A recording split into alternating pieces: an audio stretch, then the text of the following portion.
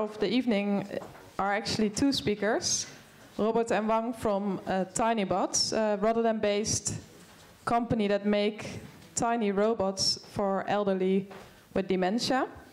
And as I understand well, Robert and Wang met each other at VU University, where they were researching a useful way to implement robots, but also a valuable way. So how do people actually experience having a robot at their home? Yeah.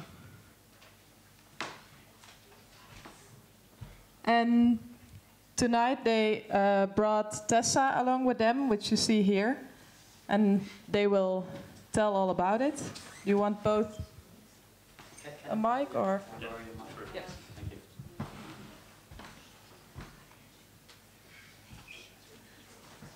Yes. Okay. Good luck. Thank you.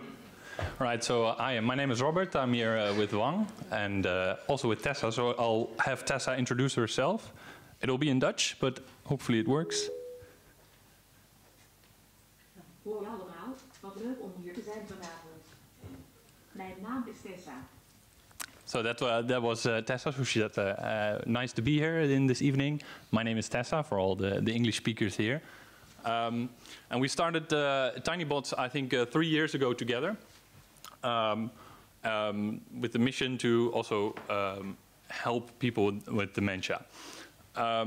So what we've developed is Tessa, and Tessa is a small social robot for people with dementia and their families. So what you see in dementia is that these people often can do a lot of things still, so they're still able to, and they often want to do a lot of things, but then because of their situation, it becomes very difficult. They become a little bit isolated, they become forgetful, and it's very hard to initiate sometimes these kind of things because of their situation. So what Tessa does is she gives, like she just gave before, spoken suggestions to help people prepare for what is coming, but also get ideas or suggestions of what to do. So Tessa gives structure and routine, but also helps people to activate them again from. So how does this work? So I'll give a very a brief summary. So it's the family that actually controls the messages of Tessa. So they can write personal messages, make it very personal in their own words, set times, and to give some examples, for example, they could give a reminder for it's 10 o'clock. Did you check the mailbox? Because there's already a new newspaper.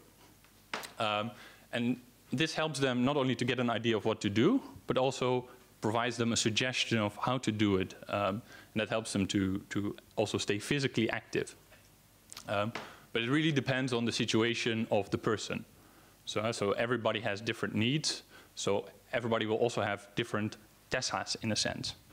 That's some of the lessons we want to share here today. So we only have 10 minutes, so there's many lessons. But I think for us, what is I think most interesting to share are those specifically to designing robots, which I think come with a few interesting aspects. Yeah, thank you, Robert. Just to give you a sense of our design process, we have a user-centered design process like you're all familiar with. We have been testing, I think, in the past 3 years with about nearly 600 people. So for different phases, we use different methods to test, but we won't go into that. What's interesting to share is just the insight of when we were starting designing a social robot, we had to change some of our emphasis, some scope of what became more important. And the second part is and Robert will elaborate on that, is the design process of picking which part is essential and which part we should definitely left out. Okay, so first with social robot, in comparison with just an app, is that it's not just about designing a feature, but it is also about designing a character. So you cannot use all the same method as designing an app and apply it on a robot, because an app on a general platform such as your smartphone, when you open an app, there's a new environment, so you have new rules of interaction. And you understand it because you opened a new app. For a robot, you're interacting actually with the same interface. So if everybody would design different kind of feature without being curated, then it appears like a robot with schizophrenia. So that's very important. So when we talk about character, it's not just about appearance, it's also about the story. Although the appearance just gives some cues on what a character could be. And also the voice, we have actually tested 4 voices. We've written 4 conversations.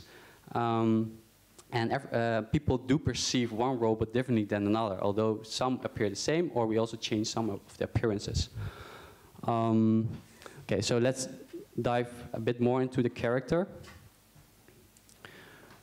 So when people interact with a robot, the main functionality is just a talk agenda, if you put it just, you know, flatly as a technical functionality. But for many of our users, and I think currently there are about 80 families using them, and some almost more than a year.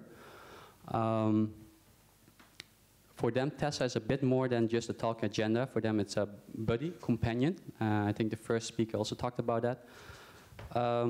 That's because the things that Tessa says, although it's programmed by the family, the message that's being told is being influenced by who said it, right? And because they attach the agency to Tessa, the character that we have designed influence how the message is being perceived. So that's why the character is so important, to create a social role that's not threatening, it's friendly, but you do attach value to it, like it's realistic. The things that Tessa says does have meaning. There's some truth in it. It's not just made up. So that was, I think, a big journey. And we have tested in 2017 with 100 real-life patients. And meanwhile, while actually building it, building the interface, but also building all these interactions into it, we did interaction in real life. Of course, help desk was a pain in the ass. Busy. Okay, but again, so when we talk about the social role, it's not just something that happened. I'll give you 2 guidelines for it. So one of the things is you shouldn't, so you should write some background, you should color, you should create a persona for it. But be careful not to be too specific, because that gives you the risk that you might go into a direction that's not fitting anymore for the person. So there's a very nuanced balance there. And maybe I could give you an approach for it.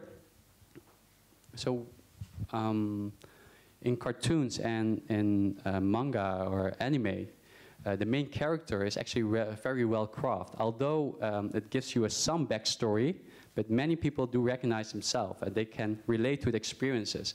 So the character doesn't have really extreme characteristics. And that's also something that we did with Tessa. And all the side characters, they have way more outspoken characteristics. And by leaving this little space there, we give the opportunity for the user to fill in the gap. So, and in this case, it's not just one user, but the whole family is filling up that gap. And I think that's also something that makes Tessa more relatable. Yeah. Okay. And the robot continues on the design process. Yeah, so I have 3 minutes, so I will keep it brief, but I think we have a break after, so you can ask all questions. So let's talk about RUM. So all good design processes need a good acronym. So ours is RUM, but then, of course, with acronyms, you always need to cheat a little bit to make it work, like a good name. So ours is the other way around. But so I think these are, I think, very common terms you see in many design processes, but I think we give them a very specific meaning to them in relation to Tessa and how we design new functionality, change existing functionality, or plan next steps, not just for Tessa, but also for all the stuff around Tessa. And it's in 3 parts, and this way they're flipped around, because for us the meaningful part is the most important thing. Second, then it should be usable, and the third one is reliable. It should also be a reliable system. So I'll give some brief explanations here, but I mean, there's a hierarchy, but they're all important. But we always start with meaning. So what need are we solving here? We should ask for what are we changing? What situation are we addressing? And what user are we? So what is their situation? What is their need? And why are we doing this? And that should be always first on the agenda on changing something, because they got attached to existing functionality and there should be a good reason to change it. But we always need to be aware what we're doing and why we're doing it. And this always needs to be very sharp at the start of every change that we do. The second is usable, and I think usable is always like it should be able to be used, but for our situation, it often means leaving out certain set of functionalities to make it more understandable. To give a very brief example within the time, so there's not only the end user, so the people with dementia, but also the families. And sometimes these needs are conflicting. So, but there are also healthcare professionals. And in some situations that when the healthcare professionals get access to the agenda, the individual doesn't like it because he starts to mistrust it because he manages his or her own agenda. And that way, so it's a very, sometimes you need to be very aware of who gets access to something or not, and then leave that out into the functionality. So I'll finish the story very quickly. And the second part of this is, it's not just about Tessa, but it's also what we see is Tessa has a blank agenda, and then families sometimes have it very difficult to come up with good messages to say. So we need to have an additional functionality or process there to make it usable. And that's why we made these inspiration cards to get to help people get new inspirations for what they can do with the agenda instead of getting a kind of frightening blank agenda. And then the final bit, and I think this is where it kind of transitions from like conceptual ideas, and we're talking about a more higher level, is actually executing it. So it should also work in a way, and that's also what we, as Wang said, we tested with many families. Then in the field you come across many different situations than especially at this scale. So there's always prototyping, you do a one-off and it kind of works, people are happy, but then the stuff you come across when you upscale are very different, and then people start to depend on it, and it starts to make a meaningful contribution to their life, and then when it doesn't work, the impact's very big. So all the changes that we do and the new things we suggest, we always need to be aware that it's not just some concept or some project. This is already making impacts in the life of people.